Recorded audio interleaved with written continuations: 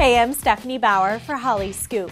Jenna Jameson is used to handcuffs, and we mean being put on by police officers. After being arrested for a DUI last year, she's just been arrested for battery. Jenna got into a physical altercation with someone she knew while pre-partying at about 7:50 p.m. before heading out for her big birthday bash over the weekend.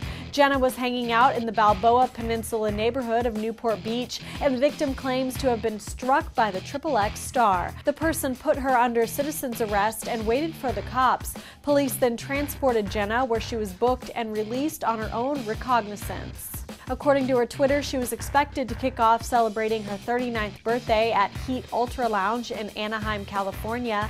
Before the incident, all she's tweeted is, "Being a liar, a steroid user, and a complete BSer must be hard to keep the lie alive." For the latest, stick with hollyscoop.com. Watch your favorite videos wherever you are. Available as a free download for both your iPhone and iPad. Search Holly Scoop in the iTunes Store.